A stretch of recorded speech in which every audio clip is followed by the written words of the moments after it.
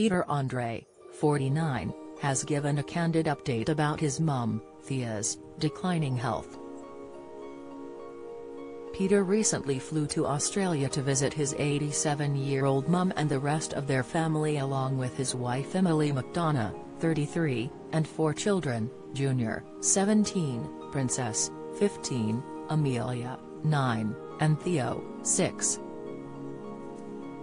On Instagram, the mysterious girl singer shared a series of photographs from their 2-week trip and said spending time with his mum had meant the world to him.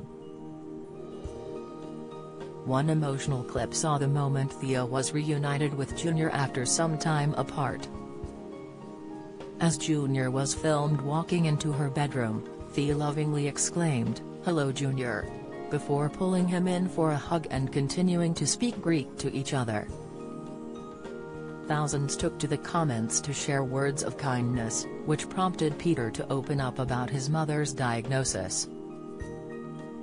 He wrote, "Our mom is really struggling with Parkinson's and Alzheimer's and we worry every single day as it takes hold.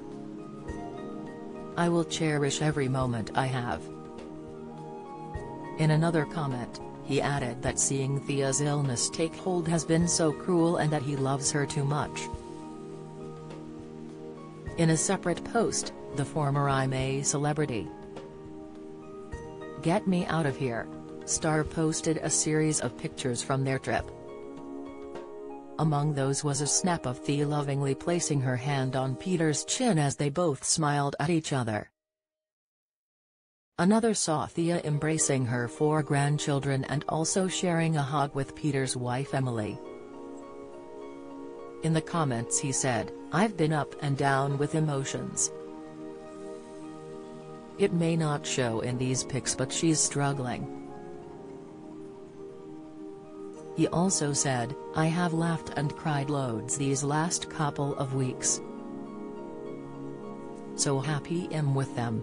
According to the NHS, Parkinson's is a condition in which parts of the brain become progressively damaged over many years. Symptoms include involuntary tremors, slow movement and stiff muscles. The Alzheimer's Society also states on their website that people with Parkinson's disease have a higher than average risk of developing dementia. In the UK, Parkinson's disease dementia accounts for around 2% of all cases of dementia, but around 2/3 of people with Parkinson's are unaffected. The charity adds that when dementia does occur, it is typically not until late in the course of the illness.